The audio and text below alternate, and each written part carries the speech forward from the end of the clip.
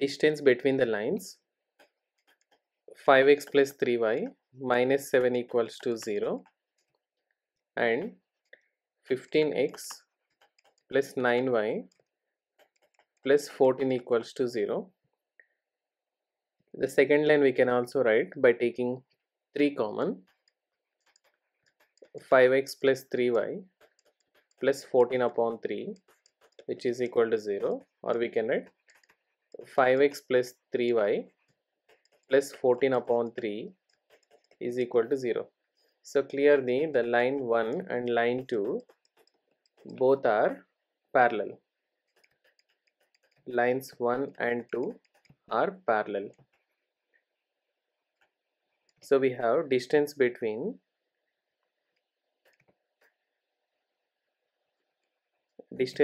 two parallel lines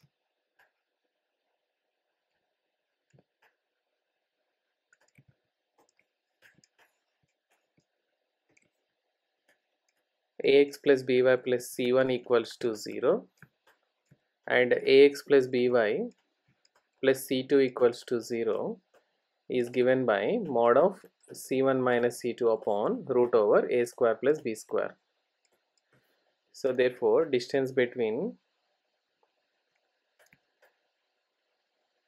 the lines 1 and 2,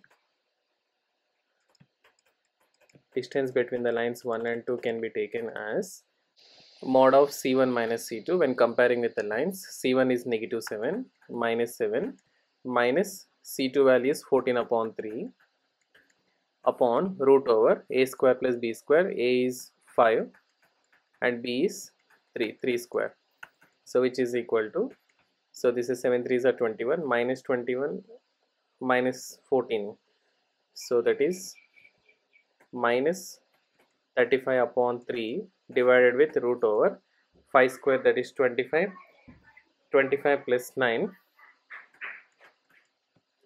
34,